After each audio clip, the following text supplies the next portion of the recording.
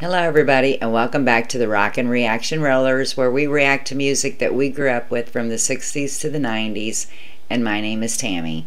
Tonight, this is the third song that we're doing with bands that begin with the letter F, and this one is a request for Eric, and I'm not sure if we're going to have any luck with it, but I did find one that has the lyrics on it, and since it's Fleetwood Mac, that's what's worrying me. I'm not sure I'm going to get to put it out here.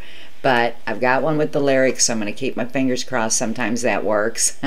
But again, this is a request from Eric. He wants to hear let me get to it here, the 1977 hit from Fleetwood Mac called Dreams. So we're just going to get right to it.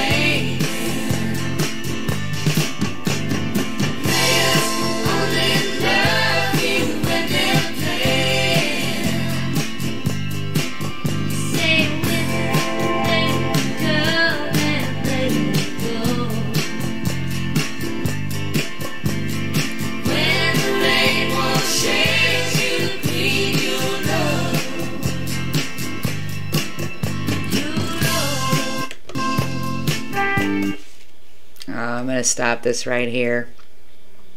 I'm being attacked by a fly, so if you see me swatting around, this thing's out for blood. I'm going to kill that little, you know what. Anyway, my reaction to this song is, it's kind of hard to react to this one because I have read the story about it, and so I kind of really already know what it's about, but I think this girl's just telling this guy, or Stevie Nicks is telling Lindsey Buckingham that, you know, you better stop and think about this before we break up, because there's a lot ahead of you with someone else. So I think that's what she's trying to say to him. But then there's more to the story. So we're just going to get right back to the song, and then we'll read a little bit about it after the song.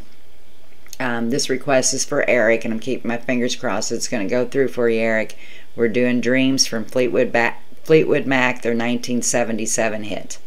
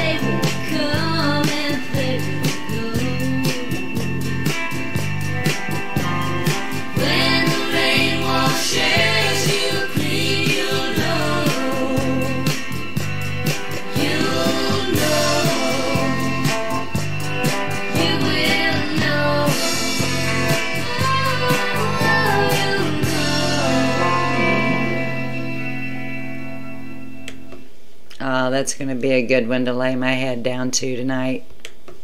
I'll be singing it in my sleep. But I guess I want to finish out my reaction. I didn't quite say it right earlier. I think just like the part says in there, for him to remember what he had and what he lost. That's what her point was to get across to him. If we do this thing, you got to remember what you had and what you're losing. There, buddy. Anyway, this song was written by Stevie Nicks herself. And this is weird. I would not have thought this. It says this was Fleetwood Mac's only #1 hit in the U.S. Surprisingly, considering how familiar many of their songs were in this country. And that surprises me, because I would have thought there had been a lot more, probably about close to all of them on this album itself, the Rumors album. And then there's a little story that says Stevie Nicks wrote this song, and when she handed the cassette of the song to Lindsay, and even though he was mad at her at the time, he played it and then looked up and smiled. She said what was going on between us was sad. We were couples who couldn't make it as couples, but as musicians we still respected each other, and we got some brilliant songs out of it. And that they did. And at this point, when they had recorded the Rumors album, they were all breaking up. Lindsey Buckingham, Stevie Nicks, Fleetwood Mac, and Christine McVie, and I forgot his first name, John McVie, I think. They were all breaking up. And so I think that's what made the album go to the top like it did, because everybody was just like, oh, this band's breaking up, and is the band going to break up, and all that too. But they didn't, and they went on to play some good music. And they went out in their solo careers too and did well, especially Stevie Nicks. So anyway, thanks for the request, Eric, and I'm praying I can get this on for you. If not, you know that I tried anyway. And but we're going to go for the evening, so if you like our channel, be sure to subscribe. It's easy and free, and you can join our little rock and roll family, and once you subscribe, then you can request songs. So we're going to go for the night, so be sure to tell those people that you love them each and every day, and peace out.